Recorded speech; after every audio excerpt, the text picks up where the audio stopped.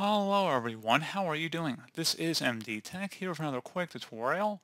In today's tutorial, I'm going to show you how to hopefully resolve if your Logitech keyboard is not working or responding on your Windows 10 or Windows 11 computer. So this should hopefully be a pretty straightforward process here, guys, and without further ado, let's go ahead and jump right into it. First thing I recommend doing would be to just restart your computer. So using your mouse, just right click on the start button, select shutdown or sign out, and then select restart.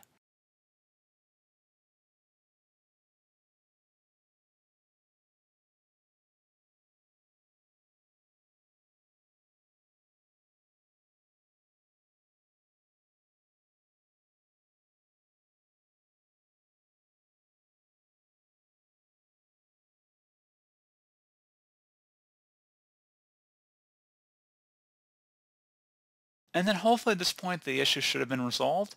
If you're using a wireless keyboard, I recommend making sure you have fresh batteries in your keyboard. So swap out your old batteries, put in new batteries, and see if that resolves the problem. You may also want to try plugging your keyboard if you're using a wired keyboard, meaning it plugs into your computer.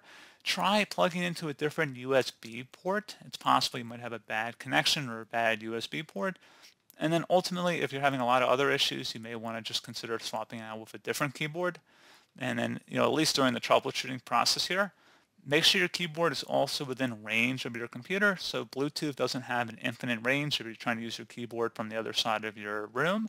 You might want to move a little closer to your device and then see if you get a better connection. Something else we can try here as well, if you are able to use your computer mouse, would be to open up the search menu and then select settings as a pinned menu icon.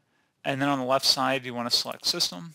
And on the right side, you want to scroll down underneath Troubleshoot and go ahead and left click on that. Select Other Troubleshooters. And then underneath Other, you want to select the Keyboard Troubleshooter if you see one in here. Otherwise, you can select the Bluetooth Troubleshooter as well if you are using a wireless keyboard.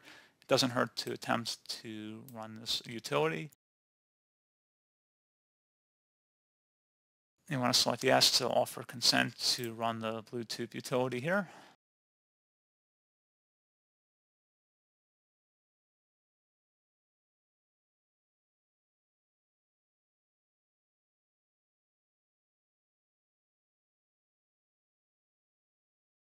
Again, it should hopefully provide a solution here that you just want to follow along with. Again, just follow along with the process that it suggests, and then hopefully your issue should have been resolved.